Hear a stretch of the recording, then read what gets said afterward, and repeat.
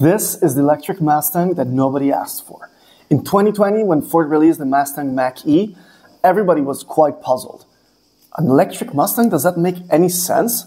Well, 5 years later, this is one of the best-selling EVs ever. In the first quarter of 2025, it sold more than 11,000 units, and it's second only after the Tesla Model Y and the Tesla Model 3.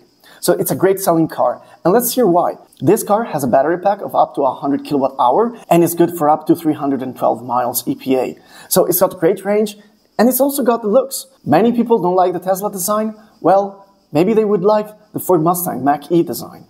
And we start to see many used units up for sale, and the prices are actually really good. Some of them are also eligible for the used tax credit. With such a wide offering of battery pack sizes, range, and trims, you can get a really good looking car for a decent price. These battery packs didn't have any big issues. There has been some recalls, but not relevant to the EV battery. So getting a used Mach E could be a great deal. The only thing that you should do when buying a used Mach E is to check with Voltest how the battery health is doing. With a Voltest report, you get all the information that you need to make an informed decision.